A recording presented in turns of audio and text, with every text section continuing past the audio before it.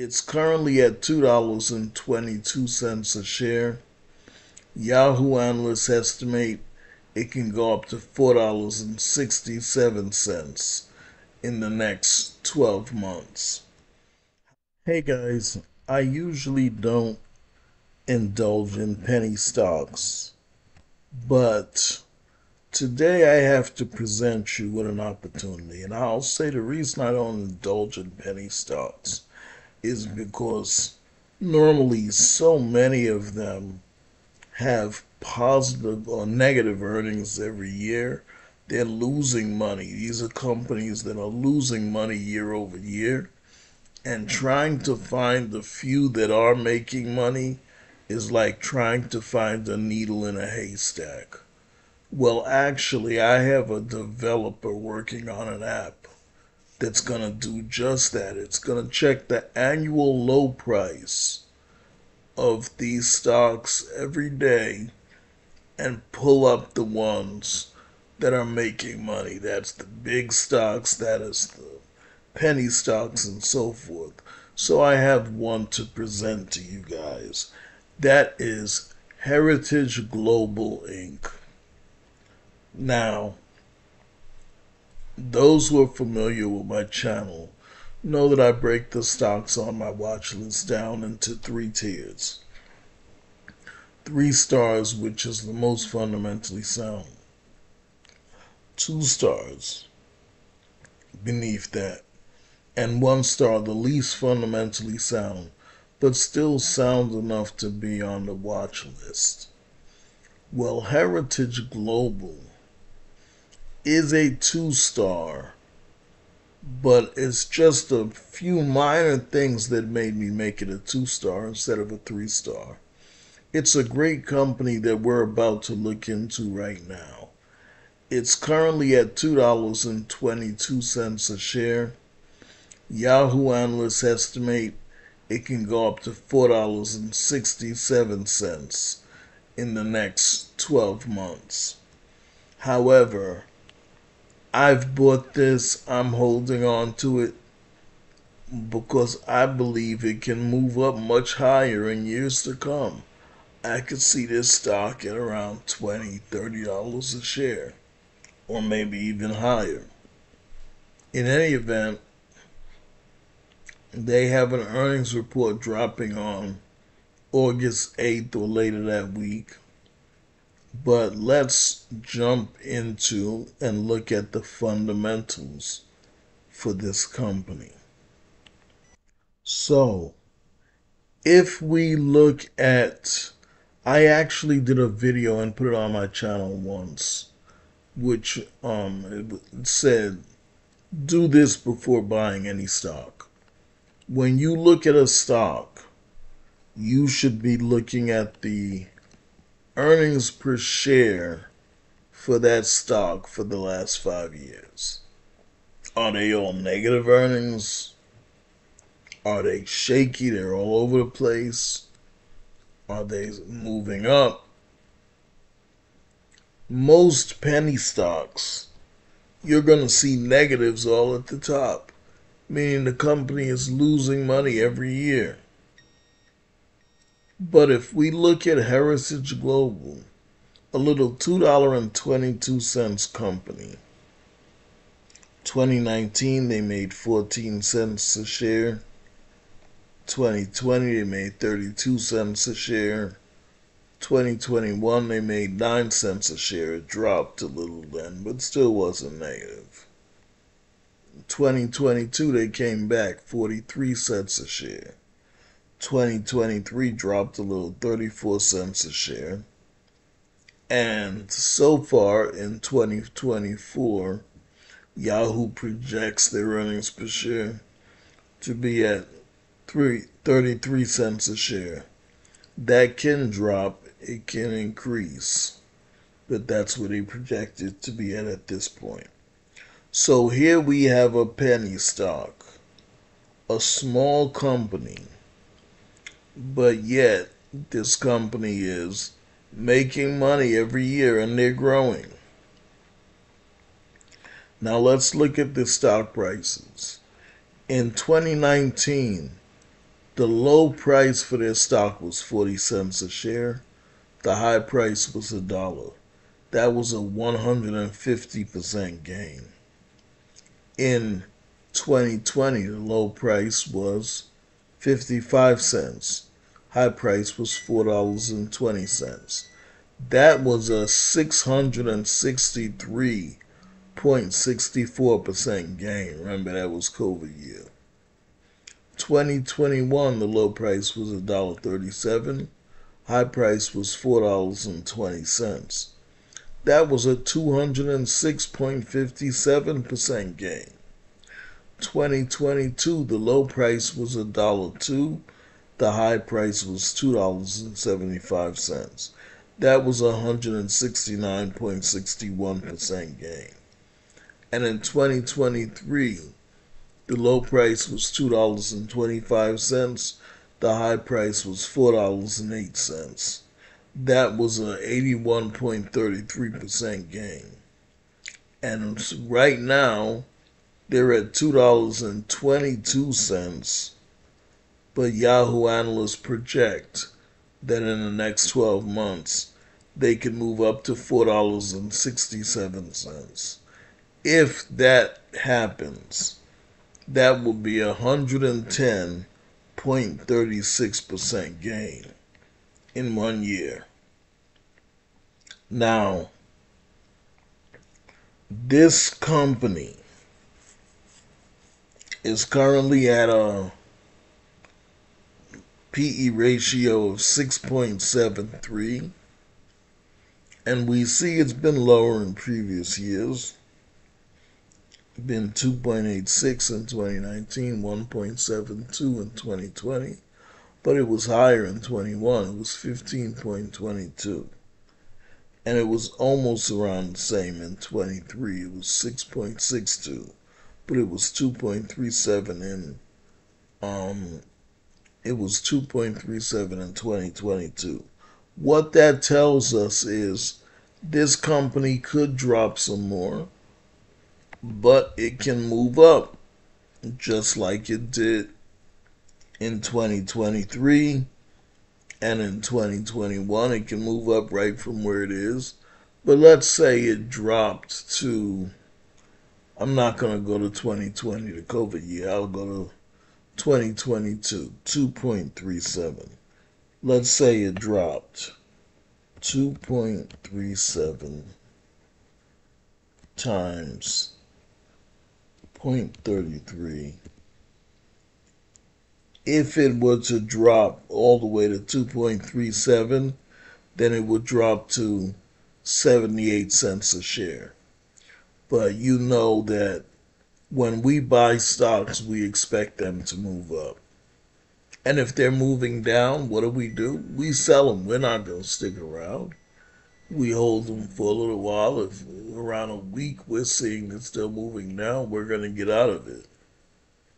You know, the most I may do is hold on to it for a week, wait to see what happens the next Monday.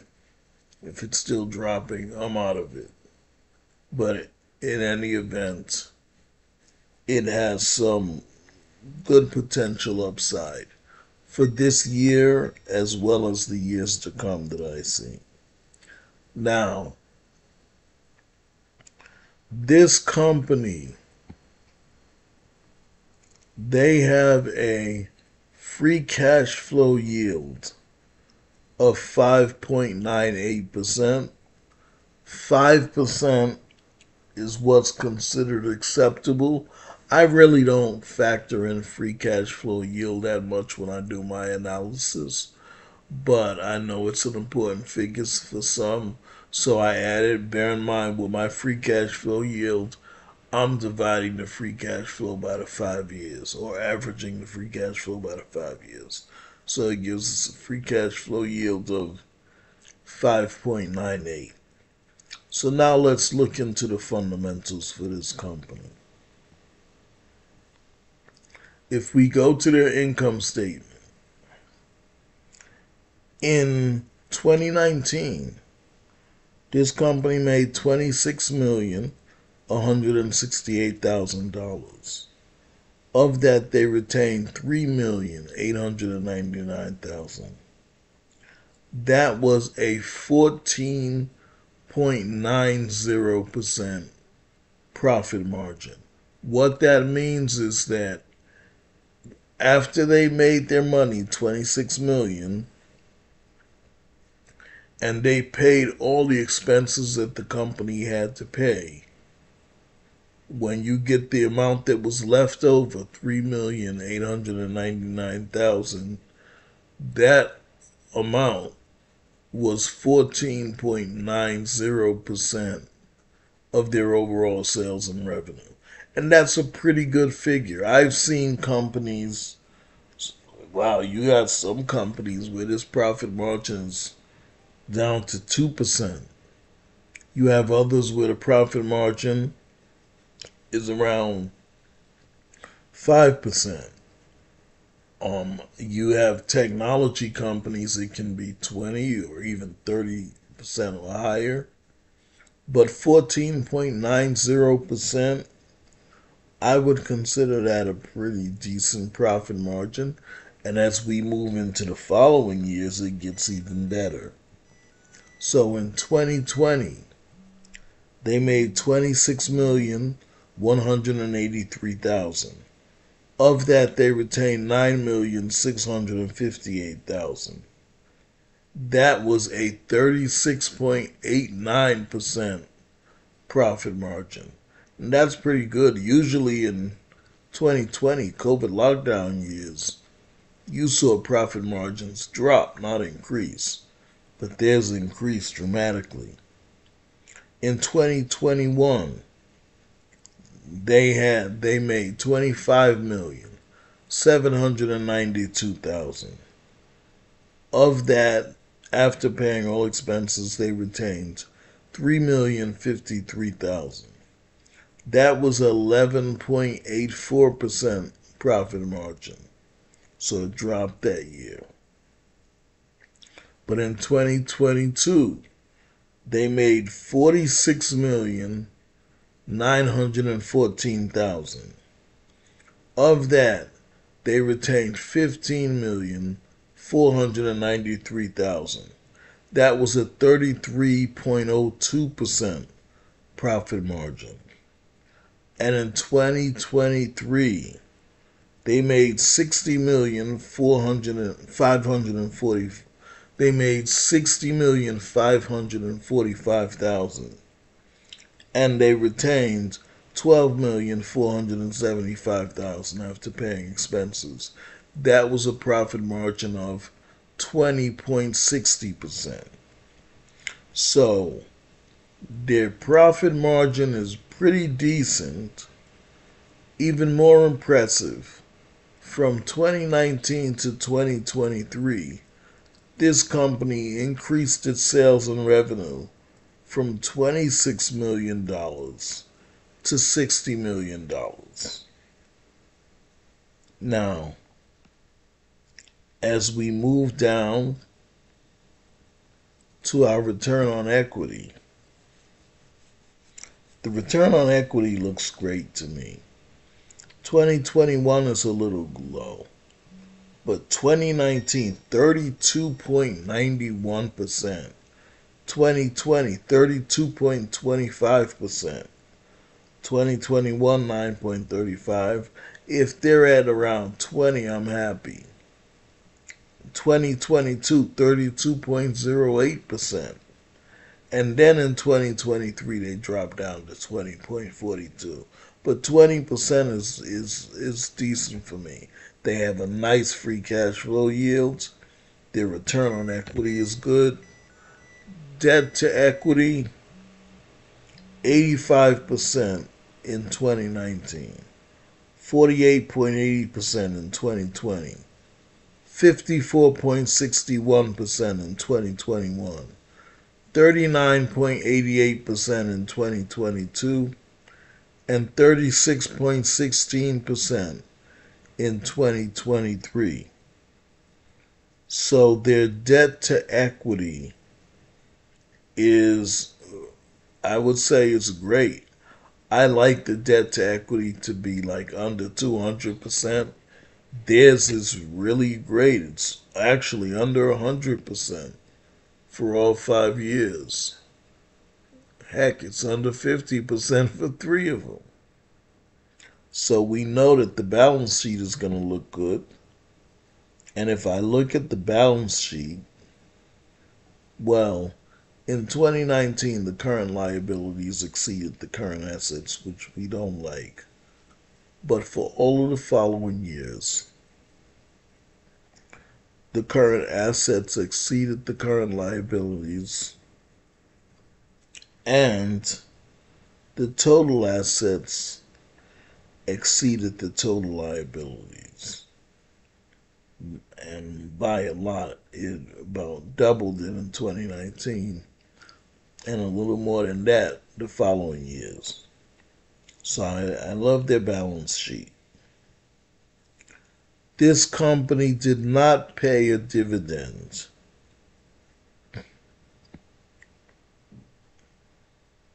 But when it comes to companies, we love when a company, as an investor, we love when a company buys back more shares of its own stock. Yay, and we hate when they sell more shares of their own stock. Boo. So, this company made no change in 2019, but in 2020, they sold 7,607,000 worth of shares. And in 2021, they sold $221,000 worth of shares. That may be, well, that will be one of the factors that I made this a 2-star instead of a 3. But in 2022, they bought back 329,000 worth. And in 2023, they bought back 364,000 worth. Now, their free cash flow in 2019, it was 678,000. 2020, it was 9,141,000. In 2021, it was negative 4,056,000. But in 2022, back on track, positive year, 6,268,000. And 2023, 12,764,000. That negative year in 2021 to 4,056,000, that was another reason that I bumped it down from a 3-star to a 2-star, but just those two small things. Now, free cash flow is the money a company's going to have at the end of the year. And one of the things that happens with free cash flow is your dividends are paid from free cash flow. So I like to see if a company actually has enough free cash flow to be paying the dividends that they're giving out, or are they just borrowing or something like that to pay the dividend just to attract people to their stock? Well, this company doesn't pay a dividend, so that's not really a factor. Now, moving down to the statistics, we don't have a beta, but like I said, they don't pay a dividend. But there are 37.34 million outstanding shares of this stock. And of those shares, 15.92% is owned by insiders those who work at or are involved with the company. That's a pretty big number. 15.92% of 37.34 million. So, generally, when I look at companies, I'm lucky if I see 1% of insiders owning the company. Usually the numbers are under 1, but 15.92%, that's a pretty decent number. It shows the people in the company trust in it or have faith in it. And as far as institutions, large banks and institutions, 33.77% own the shares of this company. Mr. Ross M. Dove, born 1953, is the president, CEO, and director, and Heritage Global is in the capital markets industry, financial services sector. So that's my analysis on Heritage Global, guys. Look forward to speaking to you guys in the next video. Have a great day.